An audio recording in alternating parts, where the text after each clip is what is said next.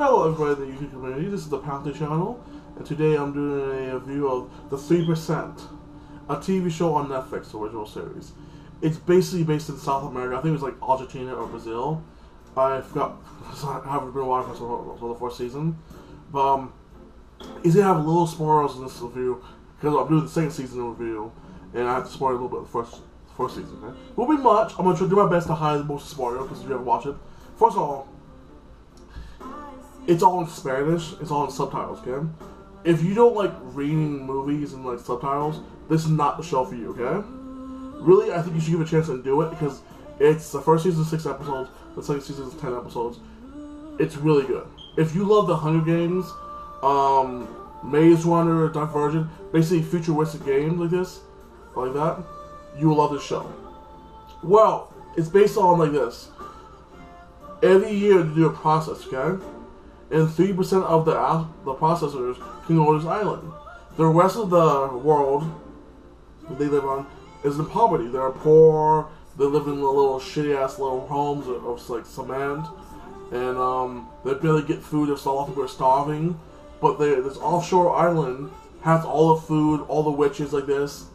But you have to go through the process. When you turn 20 years old, you're eligible for the process like this. If you pass, you can go on the island, but you have one chance to do it.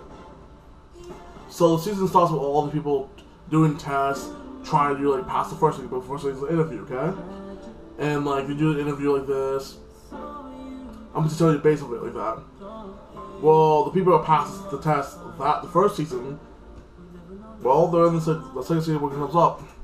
They're trying to stop the test because you have these like people are trying to guess the system and trying to destroy the whole process because they think it's unfair for only 3% of the people of the population to live in luxury, and they think it's more fair that way.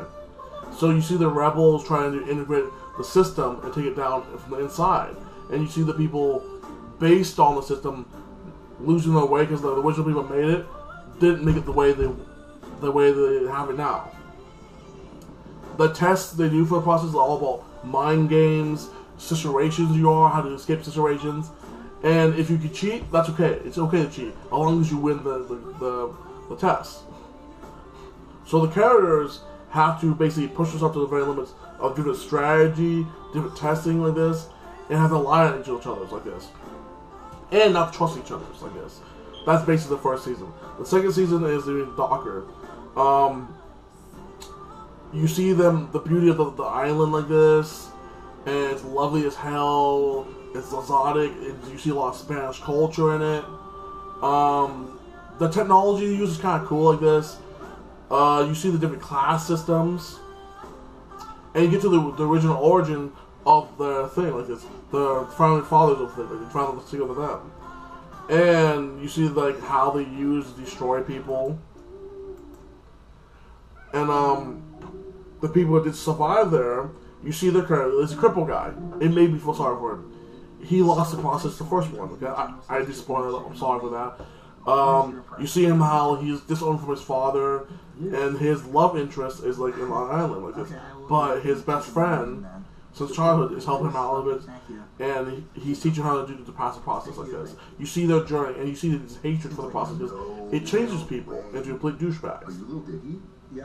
I would recommend watching it because I'm not gonna try to spoil too much. It's a great show. Season 2 gets really dark and some horrible things happen, but entertaining things like this. It has a different class systems, things like this. It's like the rich, the poor, and I can actually see this happening in the future. Like this, there's more rich you are, more we use up the earth resources like this, the more some people get more, some people get less like this, and we have a little kind of this. So I give this series a solid 10. It's wonderful. If you don't like subtitles, this is not the show for you. If you can handle reading subtitles each episode, then you should watch it for sure. Okay? Yeah, it's called 3%. It's on Netflix. I'm pretty sure you enjoy it, and you have a great day.